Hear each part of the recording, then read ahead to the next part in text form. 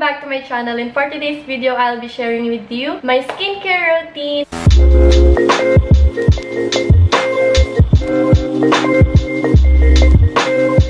And this video is a collaboration with HG Skin Manila. As you can see, this is my first skincare related video kasi sobrang nahiya ako gumawa ng skincare video kasi feeling ko kasi I don't have a perfect and clear skin.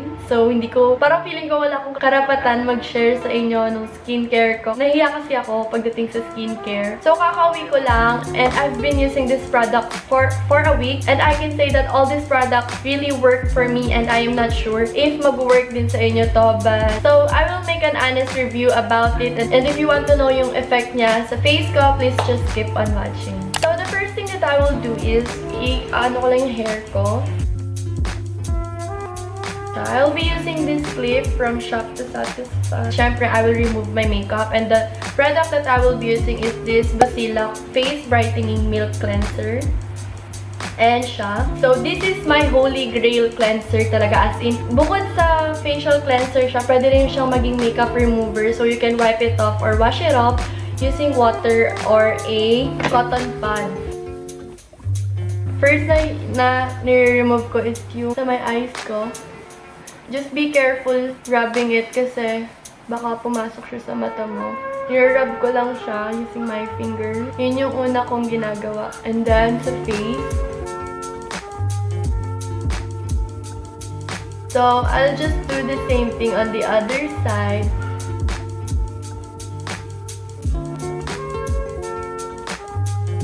So, after nun, I'm just going to use a cotton pad. I-wipe off ko lang siya.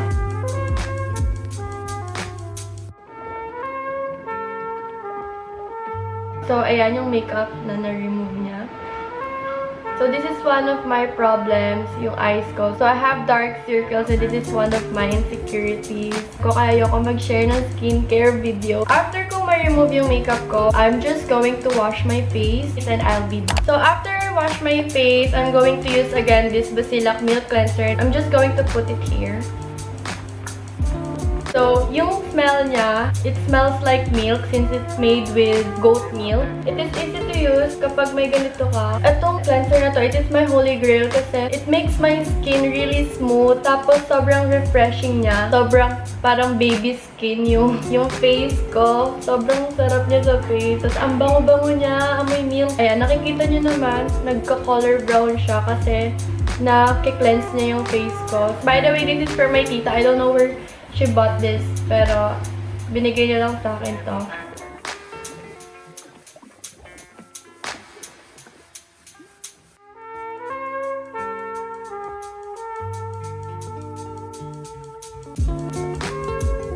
So, I'm done with the cleanser. I'm just going to wash off my face and I'll be back again. So, I'm done washing my face and hindi ako gumagamit ng towel para i-dry yung face ko. I just let it dry kasi sobrang harsh ng towel sa face kapag ginagamit natin siya. So, ayan, medyo tuyo na yung face ko. And additional lang about dun sa Basilak na Face Brightening Cleanser. Ayan. So, as you can see, it comes with a glass bottle and a gel pump. And so, you just have to twist it para ma-lock siya. Ay, naka-lock siya. And twist it para ma-open siya. So, you can bring it anywhere kasi you don't have to worry about the spillage. Ako, dinadala ko to sa school kasi lalo na kapag hanggang 7:30 yung class ko. Sobrang na-expose na ako sa dirt. Ayun, so parang gusto ko maging fresh ulit. Dinadala ko siya, naghihilamos ako sa school. Tapos, yun, maglalagay lang ulit ako ng makeup. And if ubos na, as far as I know, you can refill it using the same bottle. But, hindi pa sila nagpo-post about the refilling process. If nag-purchase kayo ng Basilak, make sure to keep the bottle para if ever na nag-post sila ng refilling process, you can refill naman. So, after ko sa facial cleanser, let's move on to the peel-off mask. And I will be using this Kutita Peel-Off Glow Mask. So, this Peel-Off Glow Mask, it is made with yogurt, lactic acid, and honey. Tapos yung packaging niya is tin can. And actually, lahat ng creams is tin can. And ito siya. Ayan, color black. Oops, baka matapa. Papakita ko muna sa inyo yung texture niya. Hindi na natin siya. Ayan, ganyan siya. So, So, I'm just going to use my finger para dun sa mask. Mas comfortable kasi akong gamitin yung finger ko kaysa may spatula. I don't know why. You can put it anywhere. If you want to put it on your nose, it's okay. But for me, I'm going to put it all over my face. Suggest ko lang na nung ginamit ko kasi to, sobrang dami kong nilagay. As in, tinapalan ko siya. Ganyan-ganyan siya kakapal. Dapat pala, manipis lang. Pero mas mabilis siyang matuyo. This is my second time using this peel-off mask. And it exfoliates my skin. And it removes dirt, whiteheads. Actually, mas marami akong blackheads kaysa sa whiteheads. And na, ano niya yun, na peel off niya rin yun. Nawala talaga siya. Pero hindi naman lahat. Like, may nakuha siya. Pagka peel off mo, meron siya makukuha whiteheads, ganon. So, I think this is pretty enough na. And, ayan. I'm just going to let it dry for 15 minutes. And then, peel off ko na siya mamaya. Medyo tuyo na ata siya. And I want to peel it off na. So, madali lang siya. Meron kasi mga peel-off mask na ang hirap niyang i-peel off. Like, you have to put so much efforts on peeling it off. Unlike this one, sobrang dali niya lang. Yung pinofocus ko talaga lagyan dito is yung nose ko. Yung banda dito. Kasi doon ako merong blackheads. And kapag nung ginamit ko siya, sobrang na-lessen yung blackheads ko. So, ayan. Ayan, nakikita niyo ba? Diba? Nag-glow talaga yung skin ko after ko gamitin tong mask na to. Ito talaga yung pinaka-gusto ko kasi once you peeled off the mask, sobrang satisfying niya kasi ang fresh mo tignan na nag-glow talaga yung face mo. So, ayan guys, tapos na ako dun sa peel-off mask and makikita niyo naman sobrang nag-glow talaga yung face ko and ang bright niya tignan. Ayan. Aside from it's easy to use, it's not painful at all like the other peel-off mask. Kasi mayroong mga peel-off mask na hirap tanggalin na sobrang may iyak ka na. Unlike this one, wala kang mapipeel na pain.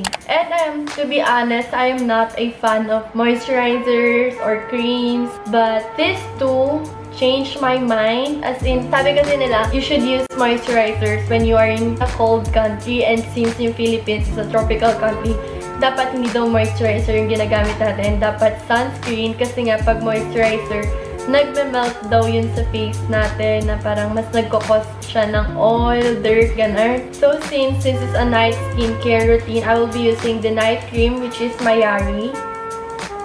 Ayan. I'm just going to open it and I will show you the texture. And medyo color yellow. Ayan. Ayan. Makikita nyo naman na parang nag-glow siya, diba? So, I'm just going to put it all over my face using my fingers. Sobrang ganda nito kasi it moisturized my face, lalo na ngayon taglamig. So, mas lalong nagda-dry yung skin. What I like about this cream is, after mo siyang i-apply sa face, after mga ilang minutes, meron siyang parang cooling effect na lamig sa face. Ganun, hindi siya mainit. Tapos, sobrang gaan. Meron kasi mga moisturizers na ang bigat. Tapos, ang init niya sa face na parang gusto mo ulit maghilamos. Ganon. Pagising ko, parang ang glowy niya pa rin. Like, pag nag-selfie ka, nandun pa rin yung glow sa face mo. And yung sobrang smooth niya pa rin after. So, before I sleep, I'm using this Mayari. But in the daytime, I'm using this Kiss Love. They also have this day cream. 100% highly recommend because I really love this cream. Yung smell niya, pang baby. And siya, color white. Okay, so I'm going to show you the texture. Ayan siya. What I love about this cream is mabilis siyang mag-soak sa face mo because it's a matte finish cream. Tapos, hindi pa siya sticky. It also contains SPF 30, so parang instant sunscreen na rin siya. I can say that this cream is good for makeup base.